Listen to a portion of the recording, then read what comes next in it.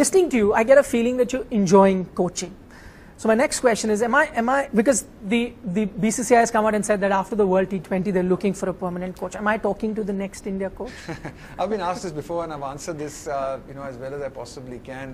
No, you're not. I mean, I think the Indian teams, being involved with an international team means today being 9 months of the year on the road, 10 months of the year on the road. And in this stage in my life, in this stage in my career, it's not something I can afford to do. I mean, short-term assignments like I did why with do you India say that? Well, I think it's I've got a young family. I've got 2 young kids. It's not easy to stay away from home for that long periods of time.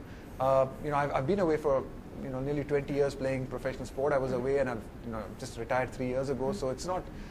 It doesn't seem like a long time, and I don't want to travel that much.